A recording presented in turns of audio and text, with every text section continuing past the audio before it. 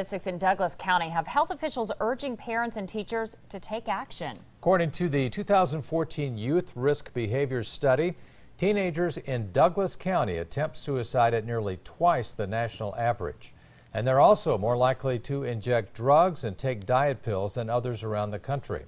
The county health officials say the results of the survey were eye-opening. Now they want teachers and parents to encourage young people to help provide a new round of potentially life-saving data.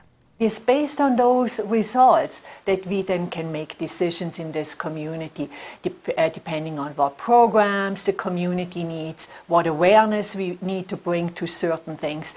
And I think the survey has done us extremely well over the last 4 years. And surveys will be distributed to random classrooms in Douglas County sometime this fall. Parents need to sign a permission slip for their children to participate.